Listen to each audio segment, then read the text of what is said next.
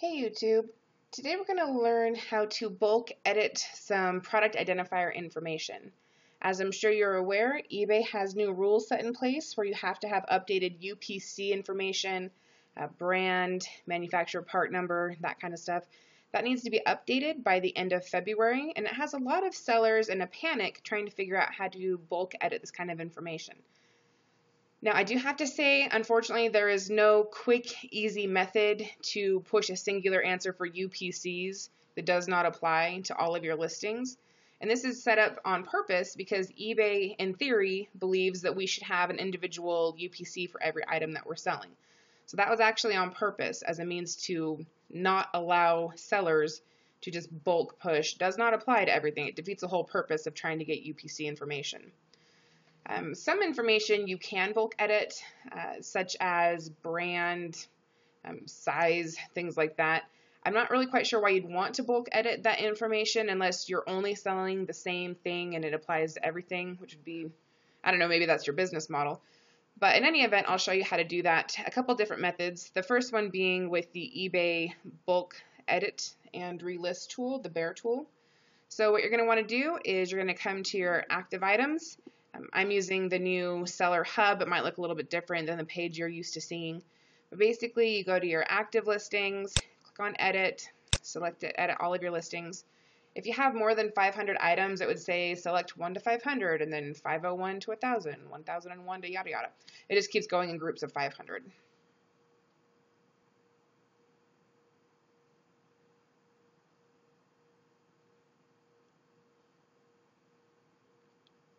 If you're not familiar with the bulk editor, this is what it looks like. It lists, you have a couple different columns here. You can customize those later if you wanted to. Quantity, category, shows you this information. You could edit directly within these cells by clicking into the cell. What we're going to do though is we want to edit in bulk. So we're going to select all the items. You need to have the items, the check marks selected on the left-hand side in order to actually edit that field in bulk. Click on the Edit Fields column, and we're going to do the item specifics. When you have multiple categories, it's going to default to the Edit Listings Individually Grouped by Category. You could also literally edit individually. This would be a very tedious method, I feel, because you'd have to literally be inserting everything over and over, save and next, save and next, save and next. So you could also go edit listings in bulk. It kind of groups them by category again, but you could change all 4 listing information. You could say change to and then switch it up, go that route as well. You could do edit listings individually, group by category. This kind of gives you a grid system. So it shows you all 4 items, but you could actually click into each cell and change the information that you have in here. So it really just depends on what it is that you're selling and how you're wanting to bulk change the information. You will notice that UPC is not a part of the item specifics, and that's because the UPC information is not an item specific, even though it shows up in that item specifics area of a listing. UPC is a separate product identifier. So that's why, again, there's no way to bulk push. Does not apply to everything because eBay wants you to have individual information for that information. So if you made your changes to here, let's say you changed them all out to whatever it needed to be, you could minimize and then maximize the other areas and make those changes throughout those categories. Some of your information might require manufacturer part numbers. Let's see if I can find one that has it. Not a lot of mine require that. Let's try this. There we go. So MPN. So you could put does not apply in here. You could also do it by doing it in bulk. That does not apply. But again, I don't really know necessarily why you'd want to do that unless you already had every other aspect filled out and you simply needed to push the MPN. Manufacturer part number, or MPN, is considered an item specific, which is why you find it in this area. Now, if you're needing to change your UPCs, you can scroll until you get to the UPC column. If you don't have the UPC column showing, you would go to Customize Fields, or I'm sorry, Customize Columns. You'd go to your available columns, find whatever it is. Let's say this said NPN. You need to click it over. You can't just highlight it. You actually have to select to move it over, and then you need to apply changes. The page will refresh with the information. Go ahead and scroll, and now you can see your NPN column. Or again, if you didn't have the UPC, it'd be the UPC. So for UPC, you cannot change it in bulk. You can, however, copy paste. So you could type does not apply, and then you'd have to click into each cell and put does not apply, does not apply. And yeah, it does get very tedious. You can say does not apply in these ones. So it's over and over, it's repetition. Some folks have found that when they click into a cell and type does not apply, it looks like it goes in and they're just quickly toggling through the cells, and then suddenly they'll notice, hey, this information isn't here. And the bulk editor on certain browsers, and it's not even consistent. Sometimes it's on Firefox, sometimes it's Chrome, sometimes it's account specific per browser. But sometimes there's a lag between what you're putting in there and what the system can accept. So if you notice that you're putting information in, but it's not retaining as you're quickly going down through the page, take your time, slow down. I know it's awful, but you'll want to go in, paste, click into the next one, paste, click into the next one, paste. And you're going to want to do it slowly enough that the page has time to click to keep up and can retain the information. So that's one of the ways that you can bulk edit the product identifier information. And I'll go ahead and show you another way in just a moment. Let's go back to our summary page. Okay, so now we're back to the summary page. Again, I have the Seller Hub, so my view might look a little bit different than yours.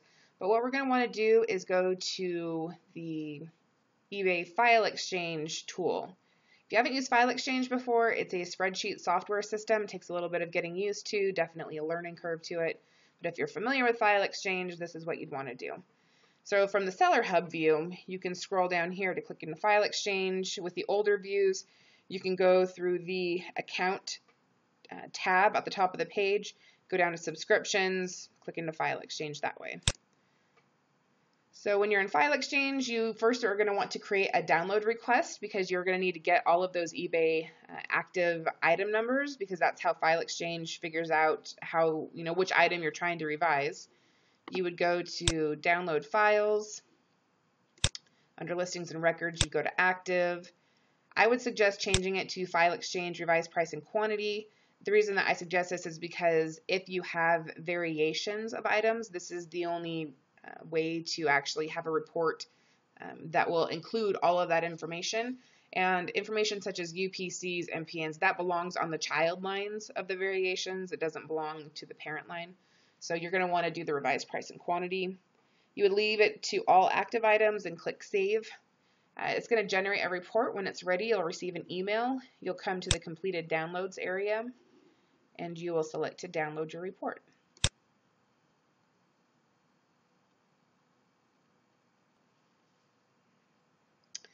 All right, so this is what the report looks like. You can see the action is already filled out with revise. You see it skips a couple lines here because this is a variation listing. This top line here is the parent line. These are the child lines that actually include the variation. I have custom labels on a lot of my stuff, so this is what this information is. You can see that this is the parent line. It's including all of the parent information, such as every single variation available. The child lines are what you currently have. So 8.5 of this color, 11.5 of this color.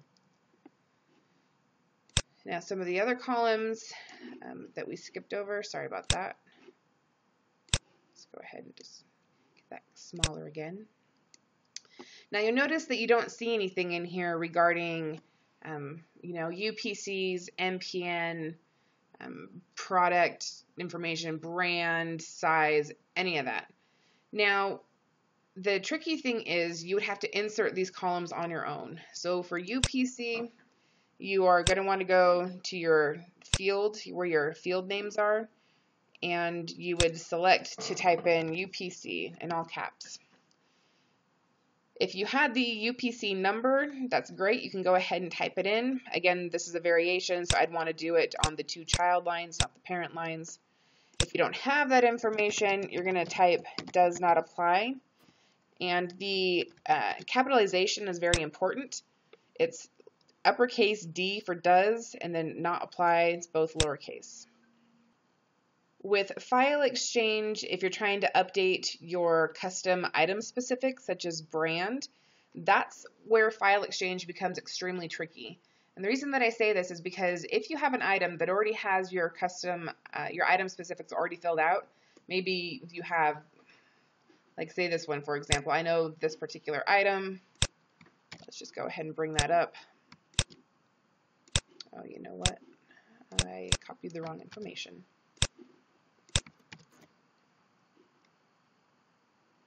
Okay, so item specifics. I already have the style, material, wash, brand, size, all this great stuff. I already have this filled in.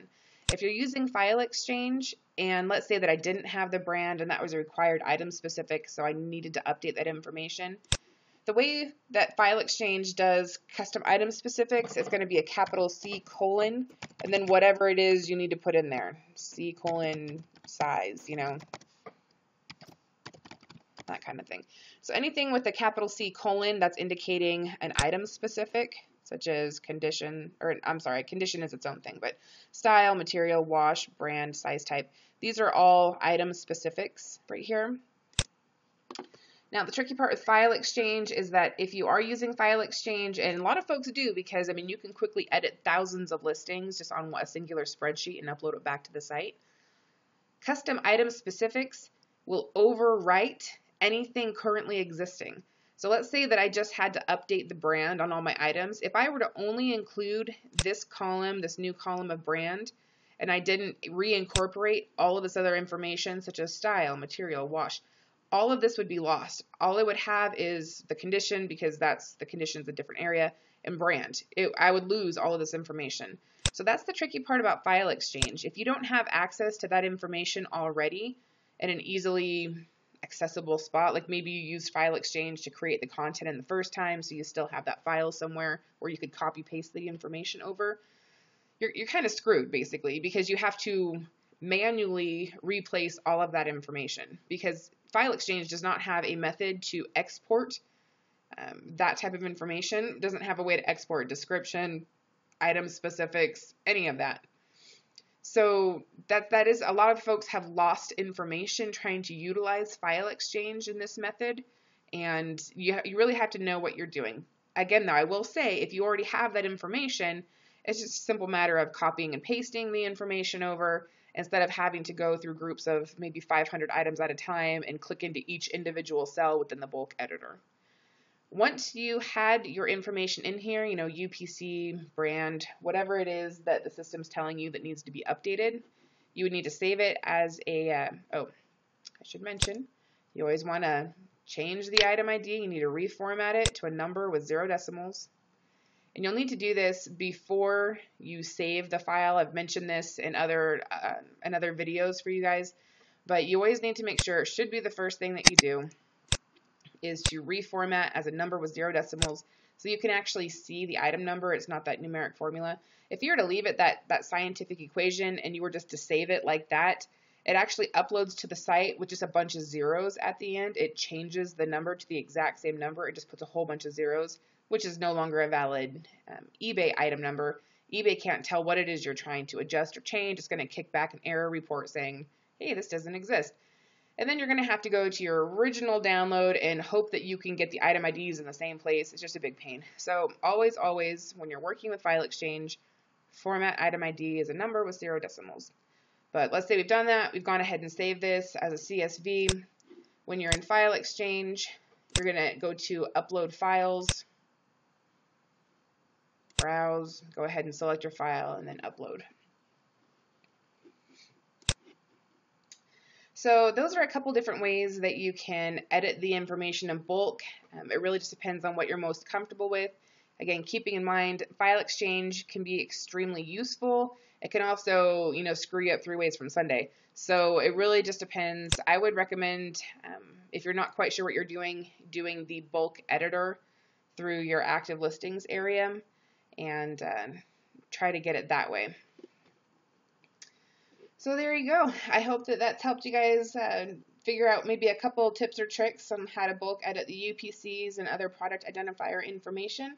I do wish you the best of luck. I still have to update a bunch of my listings myself, but we do have until the end of the month before that change goes into, compliance. So we do have a little bit of time. Best of luck to you. Thanks for watching. Keep watching for more videos on how to update your eBay arsenal.